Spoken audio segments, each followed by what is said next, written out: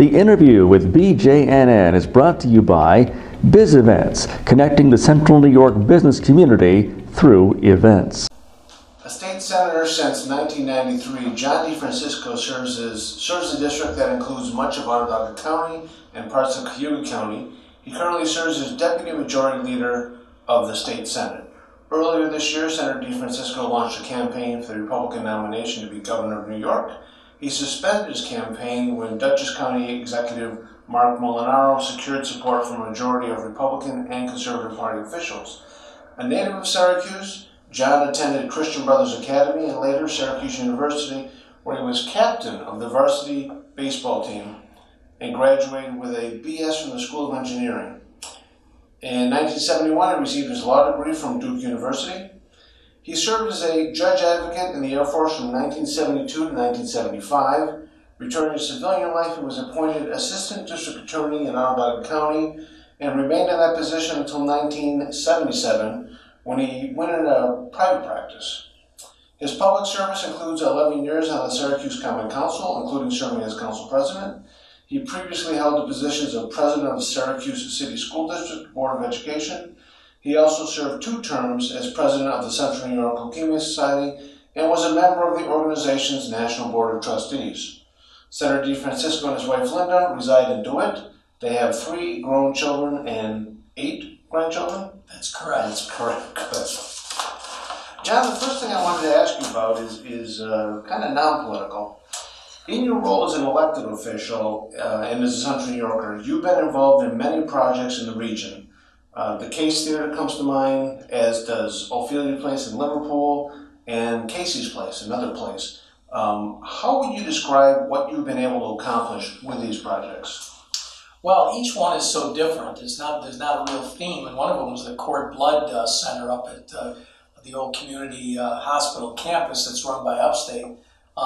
Each of these things appeal to me that could help people. For example, Casey's Place, a group of women who had children with multiple handicaps that needed around-the-clock treatment, never got to socialize with anybody, and the parents never got a chance not to be providing some services. So Casey's Place provided that vehicle where these kids could have some socialization and the parents could have some respite time. And it's one of my proudest achievements, and it still goes strong, as we say today. The Cord Blood, we heard a lot about the use of stem cells to help people. Well, one of the things that was being thrown away as medical waste was the placenta and the umbilical cord on deliveries. And that is rich with cord blood. And there's no moral issues about embryonic cells, abortions, or the like. And to me, it seemed like a logical mix. Well, it took me a long time, but we finally got it opened about 1.5 years ago, and it's working now well. And each one, it depended on 2 things. It had to have, in my mind, a good public purpose and that could help people. And secondly, the people who I was dealing with had to be someone that could get it done. You would be shocked the number of times that people have wonderful ideas, and you try to provide funding and you provide some seed money, and they go nowhere because it just didn't have the capabilities. So the key is to find the right projects, and second, find the right people that you know they're going to get it done. In your years of public service, have you learned how to discern those people early in the process? Oh, yes. How do you do that? Well, early in the process, I can get a feel quite easily for whether people are sincere. There's a lot of non-profits that are in existence basically to provide jobs for their CEOs. And I can see through that pretty clearly. I used to require a form that you have to file with the IRS, the nonprofit, that shows who the paid staff are and what they make and that sort of thing. You can get a pretty good idea early on whether these people are in it for themselves or for the cause. Secondly, as you're there longer and longer, you deal with more and more people, and people are very free in answering questions about others that are making requests. And you're able to make that work. Sometimes I was wrong, but for the most part, we come up with some good projects. Okay. Now, you've been an elected official for 4 decades. And I wonder, from those 4 decades, if you might have some advice for voters when they have to go into the voting booth and pick somebody. Well, I think the most important thing, and it's difficult this day and age, but the most important thing is to know the candidates. You know, I don't know how many people tell me or call me, who should I vote for? I mean, look to see what people stand for. Look what their backgrounds are. Try to figure out whether this person, like I mentioned earlier, is in it for themselves or that they got a true feeling for public service. And sometimes that's tough because you're seeing a 30-second soundbite on a TV show and the person sounds great, but if you don't agree with their philosophy or their positions, sounding great doesn't make a heck of a lot of sense for the reason that you vote for them. I think that's the most important thing. Nowadays, it's tougher because with social media, people can be cut apart. They could be the most person with the most integrity, the most character, and with the good motives, and false stuff can come on the internet all the time or by social media. There were some things said about me that just made me cringe. If they were true, I wouldn't like myself. And so it's tough to find the right balance as to what is the good information, and but you really got to figure out who the candidate is and what that person stands for. And what about on the other side, when you talk to people who are aspiring to follow you into public service? What advice do you give them? Well, the most important thing is to realize that there's a lot of notoriety, but there's a lot, it's very difficult to live in a fishbowl. No matter what you do, it's going to be criticized by some, and others are going to be thinking you're the most wonderful person ever to hold office. And the point is that you got to balance that and realize that you got to have pretty thick skin because you're going to be a target. But if you're tough enough and you're the person that just is enough confidence in yourself, you'll do the right thing. But you got to know what you're getting into before you start pushing for a job. And every once in a while, I'll talk to a senator and they'll be complaining about this or complaining about that. And my stock response is always, just think of how hard you worked to get here, what you had to do to get elected. And then they'll calm down a little bit and say, well, wait a minute, I get you. So I think that's the most important message I can give. Okay. I want to take you back in history. You were elected in 1992. 2 years later, George Pataki was elected governor. I checked. That was the last time a Republican won statewide for the first time. He won re-election, but no one has won for their first time statewide election as a Republican. What's it going to take? Well, that was a special year. I still have my button, a big button with Cuomo's name in it, Mario Cuomo, with a big arrow through it. At that time, the philosophy was anybody but Cuomo. And I said when I was running around the state trying to get the Republican nomination that this has the same feel to it as back then, because Andrew Cuomo, there's a lot of people that are dissatisfied, whether you're from the left, like Cynthia Nixon and Stephanie Miner, or from the right, if you're the chairman of the Conservative Party. A lot of dissatisfaction. So the elements are there. The difficulty for a Republican has always been the size of the vote down in the New York City area. Think about this. When President Trump won, Hillary Clinton got 2 million more votes than he did out of New York City, out of the 5 boroughs. And that's pretty much what happens in state elections as well. There's got to be a huge upstate vote to counteract some of that, or apathy in the New York City area, or dislike for that candidate. So I think, quite frankly, I believe that the atmosphere is there right now. And if you have a third-party candidate, whether it's Stephanie Miner or Cynthia Nixon or somebody else, siphoning away some of the vote on the left, then there's a real chance to win this thing this year. What about Republicans down ballot? AG, Comptroller? Well, you know, when I got out of the race for governor, I was asked to run for Attorney General. I had no interest in it. I practiced law my whole life, and except for until about 8 years ago, and I just didn't have any interest in doing that. But it's similarly difficult. It's even more difficult on the down ballot. You know, Bob Antonacci, who's got the endorsement for the Republicans, Conservatives, and Independents to succeed me now that I'm retiring, he tried a statewide race. It was impossible for him to raise the money that you need to get the visibility, especially in the New York City media market. It's a cost a fortune to get any kind of paid TV time. So to convince somebody that has the qualifications, the desire, and knowing the money you have to raise, it's very difficult. Okay. John, when you were a student, switch to economic issues. When you were a student, Syracuse was the 53rd most populous city in America. I checked, now it's the 175th most populous. What's it going to take to turn that around? There's got to be a totally different philosophy in the cities. I mean, if you look at every single major city in the state of New York, that's where most of the problems are. You don't have a city that doesn't have major problems. You've got to, you just can't keep providing everything to all people and expect the remainder to be able to afford everything for all people. And I think you can translate that statewide as well. If you look, it's not only Syracuse, if you look at the state of New York, we're losing hundreds of thousands of people every year. In fact, it's been accelerating over the last few years.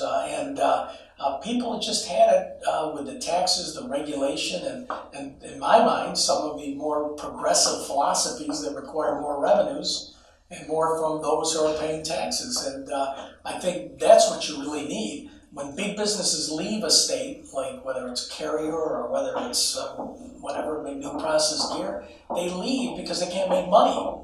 And they can't make money because the tax and regulatory schemes are just too onerous. So to me, statewide, especially in the big cities, to retain some of these companies and jobs, you got to make it possible that they actually can exist and make money and hire people. And that's why I think the time is right now. I think we're going in the exact opposite direction, with whether it's raising the minimum wage, whether it's providing free family leave.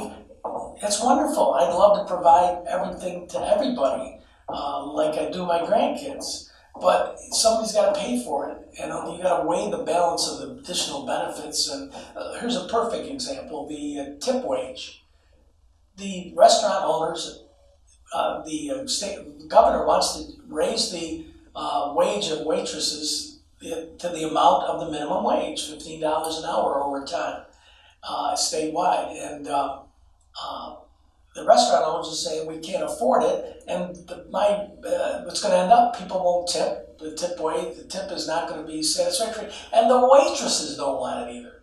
But the governor believes that this is the progressive thing that he should do, and I don't know what's going to happen. He hasn't made his final decision yet, but one burden after another eventually ends up people closing their shops, going elsewhere, and leaving the state and leaving the city. That is the problem he's describing. What's the solution?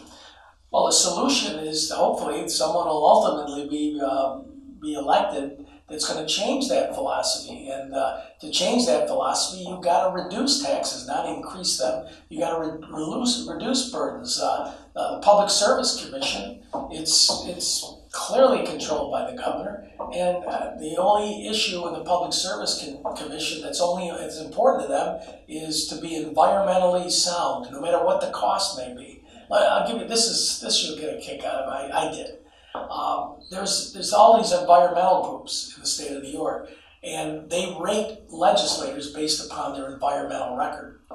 I had the audacity to put in a bill that said before you spend money on so-called environmentally sound programs, that you have to do a cost-benefit relationship, a study to show what the cost is and what the benefit is. Real radical thought. It basically should be done with everything.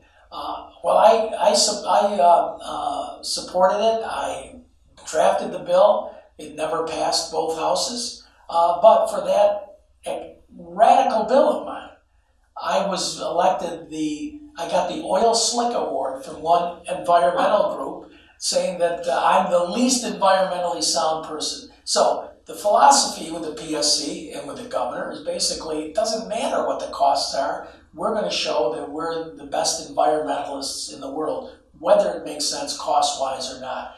And, those are the type of things that hurt the state of New York.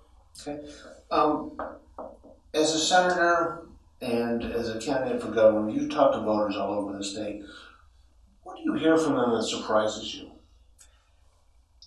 I was surprised at the depth of the dislike for the current governor. And it doesn't even, I've been talking philosophy and issues. It doesn't even go to that point. People just dislike the way he treats people, dislike the way he throws money around for various economic development projects, when they may have their own problems and trying to feed their family with the money that's left over after they have to pay the taxes for all of these particular programs. I was in New York City making various stops, and I went to the subway, and I brought someone with a camera, much like the camera you have here, and just talked to people. And two people, I think they were homeless. If they weren't doing very well.